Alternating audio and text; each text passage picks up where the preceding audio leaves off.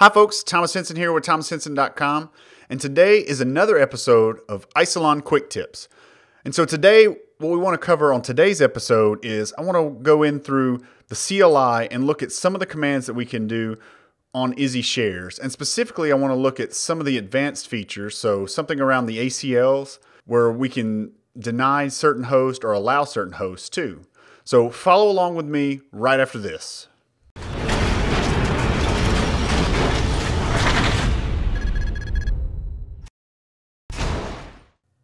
So in today's episode, we wanted to look at SMB shares, but specifically from the command line. And what we're really going to focus on as I open this share here is some of these advanced settings. So you can see that we have some of these advanced settings like continuous availability of time, and it looks like that we can change some of these, but when we change them, we're just going to type in how we want to change those here. So if we wanted to, for example, in the Host ACL, be able to deny or allow certain hosts, this is where we could do that. But let's find out how we can do this from the command line, because there's a couple different options and a couple ways we can do it, and specifically we want to learn how to do it from the command line. So here we are, I'm logged back into my command line, and so you can see I'm on Isilon 2. And so the first command I want to do is I want to list out all those SMB shares that we had. So we had 3 of those.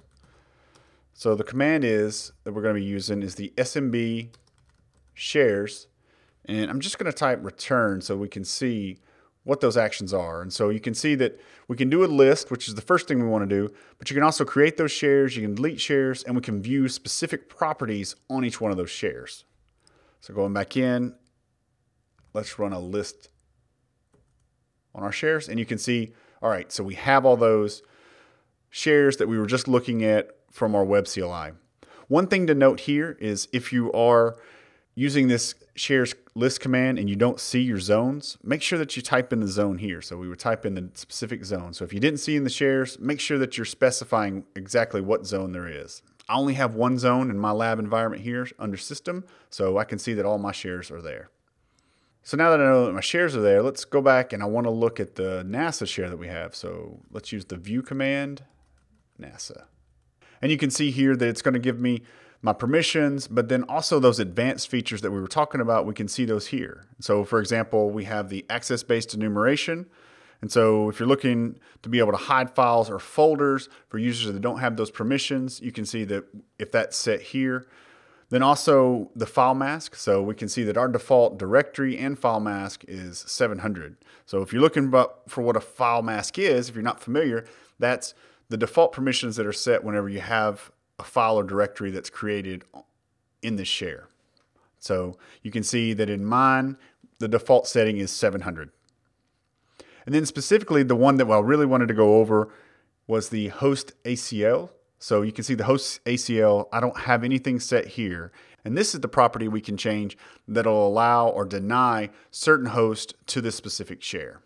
So one of the reasons this came up is we were trying to secure an application from a share, and we wanted to be able to say, hey, it's only going to accept traffic from 2 or 1 specific server, and then we're going to deny all those. So what we want to do is I want to walk through how to do that. So specifically, we're still going to use our SMB share, but now we're going to use the modify. So you see the SMB share modify command. You can see that when we do that, I'm just going to show you some of the commands that we have here. But you can see we have a lot of different options we can do. But the first thing is, remember, we're going to type in that share. So here, I'm going to pass in my NASA string. I don't have to pass in zone because I only have one zone. But if you have different zones, then you're going to want to pass that zone in. The command that we're specifically looking for is this Host ACL. So we have some options here with the Host ACL. We can clear the host, we can add a host, and we can remove a host.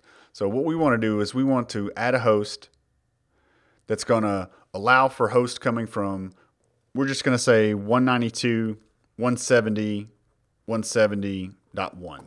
And then we're going to deny all hosts from that.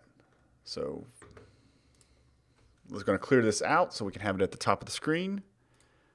And so you can see we have it here. So the SMB shares modify. And then you're going to put in here your share name. So mine is NASA. And then we're going to do -- add host ACL equals, the first thing we're going to do is we're going to allow. So we want to allow traffic from 192.170.170.001.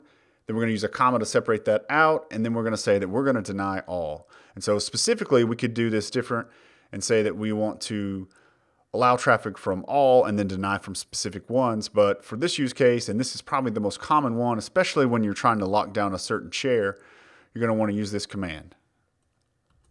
So we'll type in the command, get our command prompt back again. And now let's do that view.